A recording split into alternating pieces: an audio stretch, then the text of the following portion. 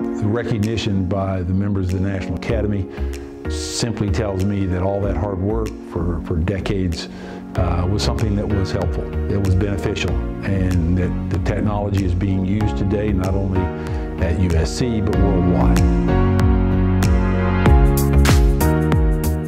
Hi, I'm Michael Sutton. I'm one of the newest members of the National Academy of Engineering.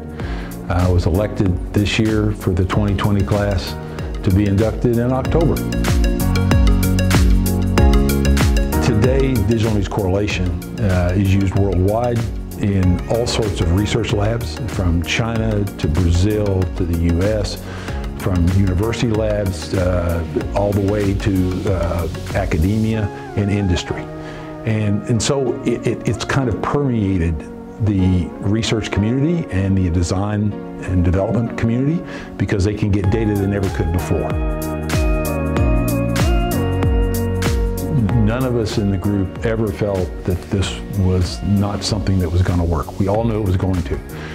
Computer technology in the 80s, we started all of this work in the early 80s, was so poor at that time and so slow that just doing one analysis, one point on an object took 30 minutes. Today they do 20,000 points a second. It's good for our students to know that they're being taught by world-class faculty. It's good for our partners to know that we have world-class faculty, and it's good for our faculty, junior faculty. We have hired over 40 people, 40 tenure track people over the last 4 years. We are hiring another 10 or so this year, and it's wonderful for them to know that this is the caliber of senior colleagues that they have. You have to have the perseverance, the determination to see it through. If an individual has that, then they can achieve wondrous things. When I talk to faculty or I talk to students, I tell them exactly that.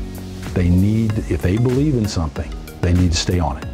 And they need to find a way to finish it, because only in the details, when you're actually finishing something, do you see what you've accomplished.